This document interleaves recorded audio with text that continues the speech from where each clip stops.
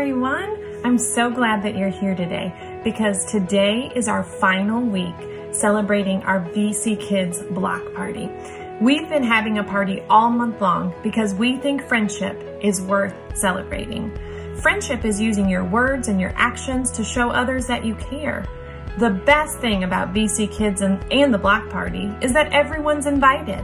We've got music, dancing, and of course, lots of games. You know, one of my favorite games is freeze tag. Have you ever played freeze tag? So, a game I want you to try this week is called Friendship Freeze, and it's really similar to freeze tag. So, this week, maybe try to play a game with your neighbors or your siblings, and see what you can do. Now, Friendship Freeze is a little bit different than freeze tag. In Friendship Freeze, when you first of all, you have to walk, okay? So you find a nice place in the yard, you walk around, okay? And if you get tagged, you're frozen. In order for someone to untag you, okay, they bump your elbow like this, okay? And before you can get unfrozen, you have to give them a compliment. So you have to say, "Oh, I really like your beautiful eyes," or "That shirt looks so nice on you." So give it a try this week. How cool is a game that you get to have fun and pay each other compliments? You know, besides freeze tag, something that I really, really enjoy doing is worship. And I like worshiping with you. So let's go ahead and do that now, all right? I'll see you in a few minutes.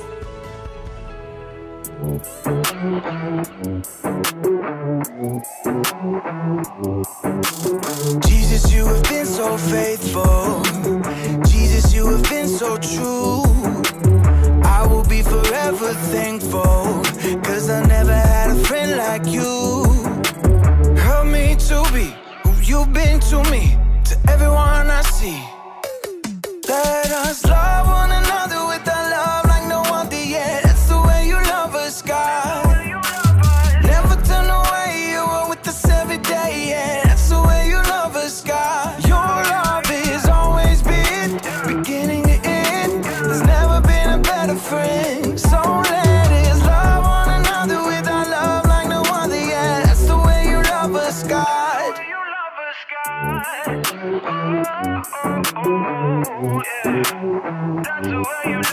You with me in the darkest valley. You with me on the mountaintop.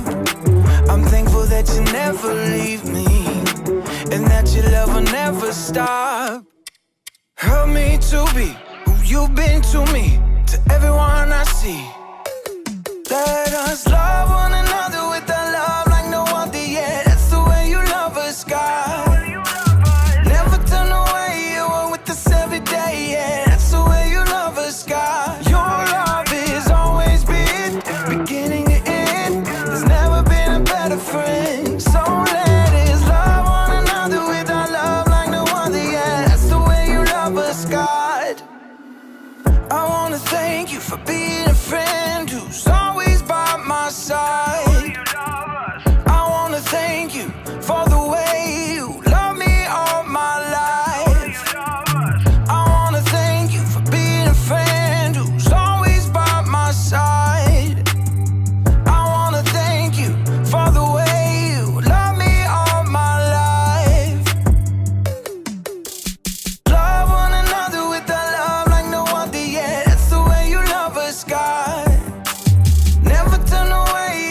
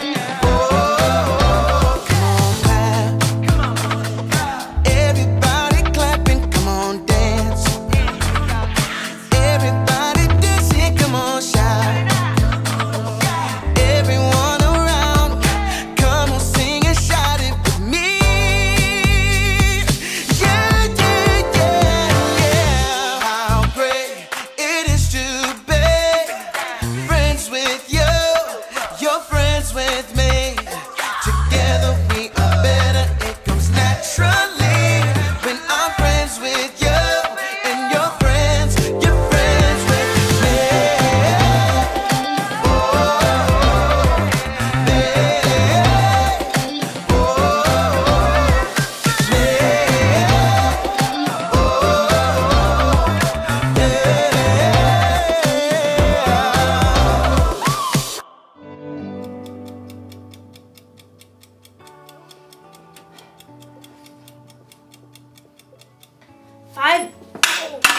Five minutes on the other side, and I will have the perfect imaginary burger. Hey there, Haley here. I am practicing for a cookout I'm having next week, and I'm not actually cooking anything right now. I'm inside. That would be a cook-in. So I've never really cooked for any of my friends before, so I just wanted to be prepared because I want them to still be my friends after the cookout's over. Just kidding, that's not how friendship works. Friendship is using your words and actions to show others you care. I don't think friends should stop being friends for little things like food tasting bad. Oh, it's delicious. And I think you can even stay friends with someone if they, say, accidentally burn you with a hot potato. Hot potato, hot potato, hot potato, ha, ha, ha, ha. Friendship can last through most anything, unless a friend makes fun of my hat, then it's over. Oh, time to flip an imaginary burger. Woo! Today's story is about a time when one of Jesus's friends did something really bad. Jesus could have flipped out. But he didn't do that. He didn't do that. I'll see you soon. Oh, let's see.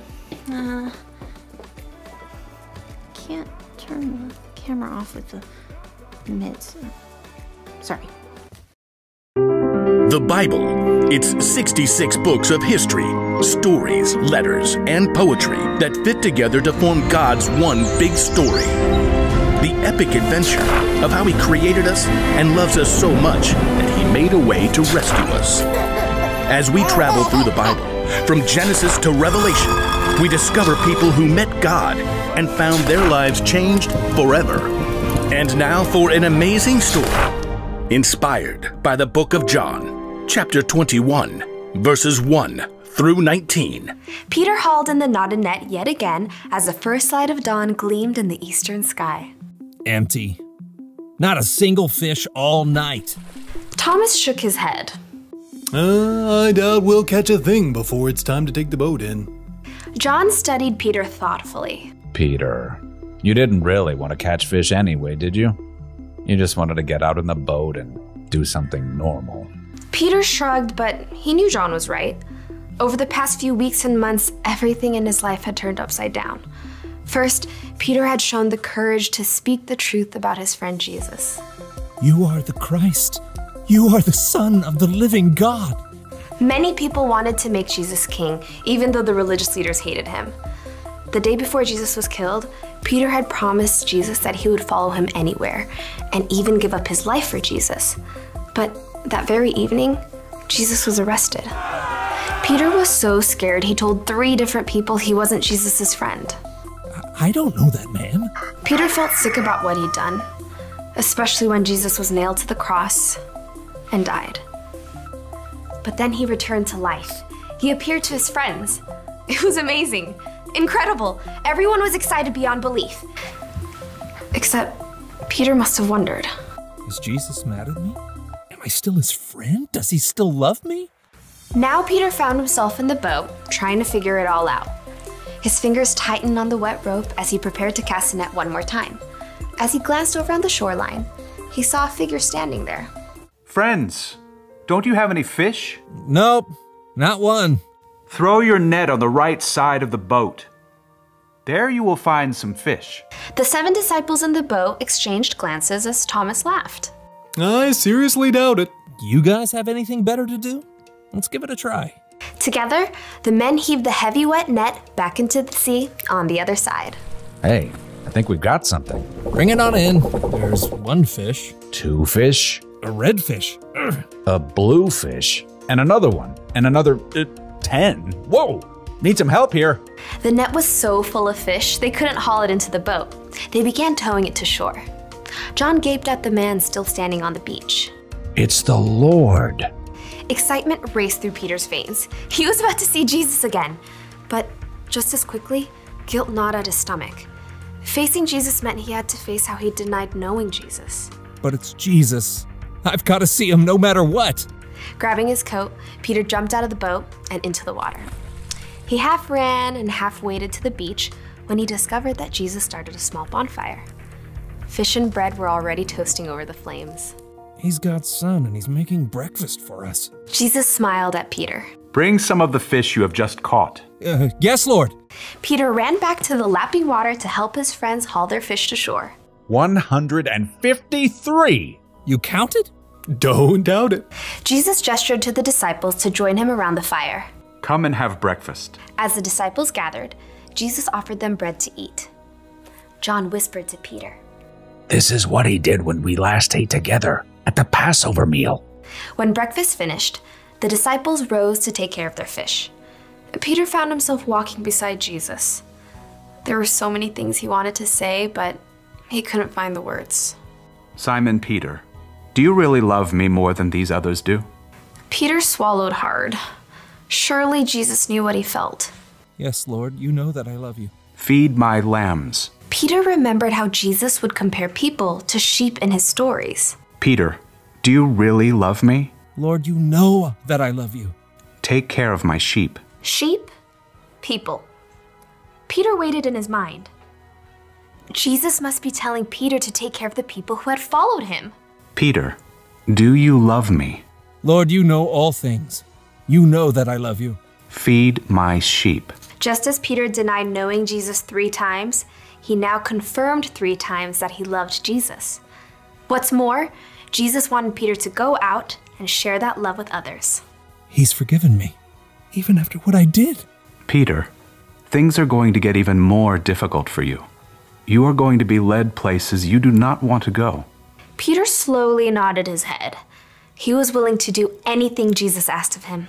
Follow me. Yes, Lord, I will.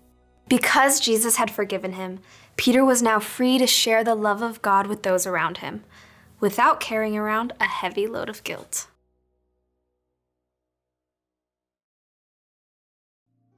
Okay, so picture this. You have a best friend. You do everything together. You eat together. You play games together. You tell each other everything. And then, when your life gets really hard and you need your friend there the most, your friend pretends she doesn't even know you. That's not cool, friend. Wouldn't that make you so mad? It would make me want to say goodbye to that friend forever. But Jesus didn't do that when Peter pretended not to know him. Instead, even though he must have felt so hurt inside, Jesus forgave Peter. Now, I know what you may be thinking. It was pretty cool for Jesus to forgive Peter like that.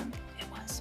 But guess what? Jesus forgives you and me like that too. Anytime we mess up, we break a rule, or we do something we know is wrong, Jesus forgives us. That's because he loves us so much, and because our relationship is more important to him than our mess ups. That's why the one thing to remember today is this. Friends, forgive one another. Jesus forgives us, so we should forgive others. Our friendships should be more important than our mess ups. I'm not saying it's easy to forgive. It's not. You're going to need God's help, but get this. When you choose to forgive, it can help you feel better inside. It can help your friend feel better inside, and it'll make your cookouts way more enjoyable. Speaking of, this imaginary corn is almost done roasting. Oh, look at that. Oh, what? Oh, this is gonna taste so good when they're real. Goodbye, everybody. Oh, again with the mitts. Wasn't that a great time of worship? You know, in Psalms 40 and 5, David wrote these words, Lord my God, no one can compare to you. You have done many wonderful things. You have planned to do these things for us. There are too many of them for me to even talk about. You know, isn't that amazing that we're able to worship God through song? To thank him for all the wonderful things that he does for us? I just find that to be one of the most amazing things that we can do. God loves to listen to our voices, and God loves to hear that in song. So let's talk about that story. You see, when Jesus forgave Peter, he made sure that Peter knew that they were still friends. Peter didn't have to wonder if Jesus was mad at him, and Peter went on to become a leader of the early church. Just as Jesus forgave Peter, God wants us to forgive others. Friends, forgive one another. Remember, that's the bottom line. Even though we love our friends, forgiving isn't always easy. It's hard to forgive when a friend has done something that hurts your feelings, but we can ask God to help us. So this week, if something happens and someone hurts your feelings, forgive them, okay?